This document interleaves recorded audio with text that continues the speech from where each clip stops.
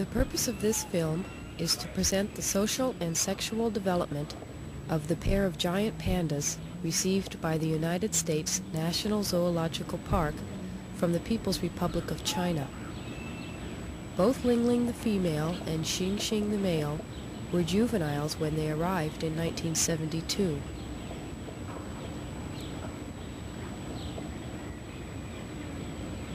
There are probably less than 1,000 giant pandas in the wild and no more than 35 in captivity, with the majority being held in Chinese zoos. Only the Peking Zoo has bred and reared giant pandas in captivity. In the wild, giant pandas inhabit dense bamboo and rhododendron forests in the high, rugged mountains of the western Chinese provinces of Sichuan and Gansu.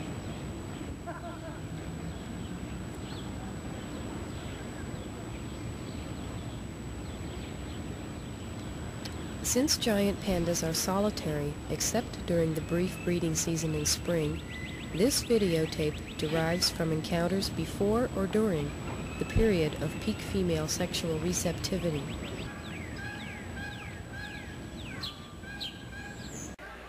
Early interactions were mainly of a playful nature.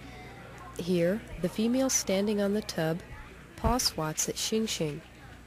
This behavior is seen often in later years when Ling-Ling wants to prevent closer contact with the male. The male and female frequently wrestle together, but Ling-Ling, on the right, eventually asserts herself and the male withdraws.